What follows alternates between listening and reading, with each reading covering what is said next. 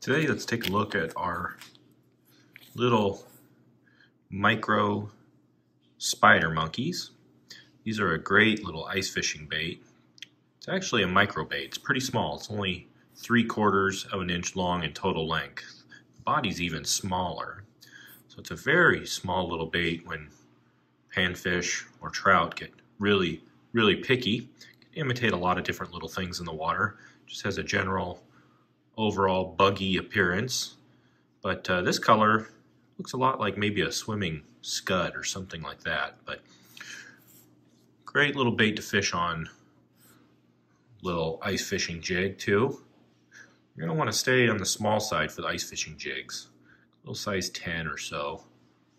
Could maybe go up to an 8, but it'd probably take up most of the body. Or you can just fish a plain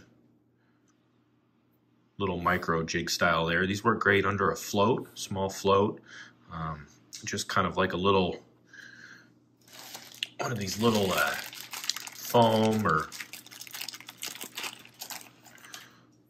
small little cork floats, something pretty small. If you use too big of a float, basically it'll be really hard to detect these really subtle takes. You could also use them on some kind of long pole.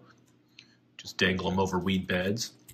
Now you are able to just fish them on plain hooks. I like to use a little mosquito hook. You could use a little piece of split shot along with that float, but very deadly little bait for when the fish get picky. This is one of our newer colors. This is the electric watermelon. Kind of has a olive hue, but you can pick up, there's a lot of blue kind of iridescent glow to it, so it's really neat little color in this little bait. But that is our little micro spider monkey.